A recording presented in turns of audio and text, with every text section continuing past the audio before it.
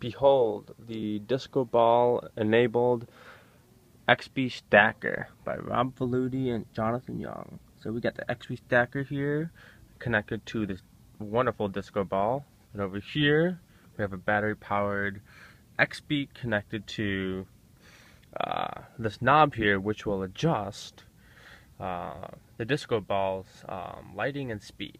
So right now it's off, and then I'm just going to plug this guy in and then start adjusting this. So right now it's off. Oh, the lighting, you can see, just turned on because I turned the knob down here. I keep turning it and turning it. It's even brighter. And then soon enough, as I keep turning it, the over here, look at that. The thing starts spinning. And look, if I turn the knob down, this thing will eventually slow down.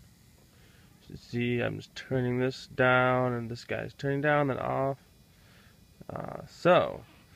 And then if I just keep turning him off, eventually the lighting will go down, as you can see, and then all the way to off.